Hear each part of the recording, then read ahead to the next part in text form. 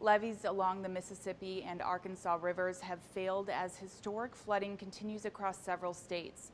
Authorities issued evacuation orders for residents in West Quincy, Missouri Thursday evening after a levee breach on the Durgens Creek, which flows into the Mississippi River.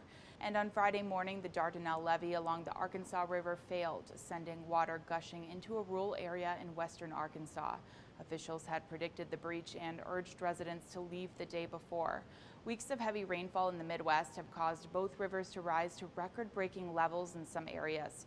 Officials are trying to control the rising floodwaters, but with more rain and flood warnings in the forecast, it could be a while before the rivers return to their normal levels.